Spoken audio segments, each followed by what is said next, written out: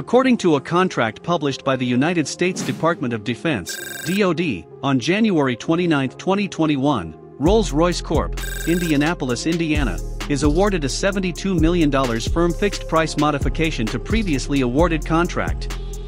This modification exercises an option to procure 33 production AE1107C V-22 Osprey engines, 14 for the Marine Corps and 19 for the Navy for production of MV-22 and CMV-22 tiltrotor aircraft.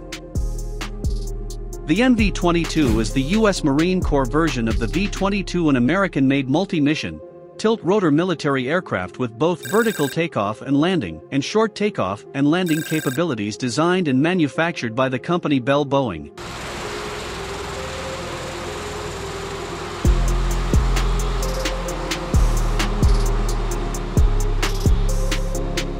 The Bell Boeing tilt-rotor aircraft is in services with the U.S. Armed Forces in 4 configurations, including the standard configuration V-22 Osprey.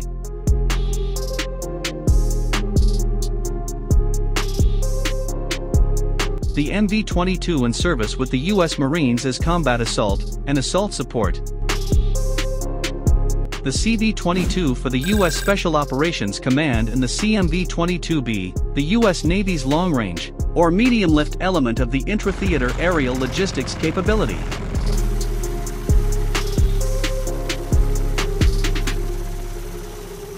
The MV-22 is the U.S. Marine Corps version of the V-22, which is used as an assault transport for troops, equipment and supplies, capable of operating from ships or expeditionary airfields ashore. It replaced the Marine Corps' CH-46E and CH-53D fleets. The MV-22 is powered by 2 Rolls-Royce Allison AE1107C turboshaft. It can reach a top speed of 227 miles per hour with a maximum cruising range of 500 nautical miles. The tiltrotor can carry a total of 24 soldiers and has a crew of 4, including 1 pilot, 1 co-pilot and 2 flight engineers.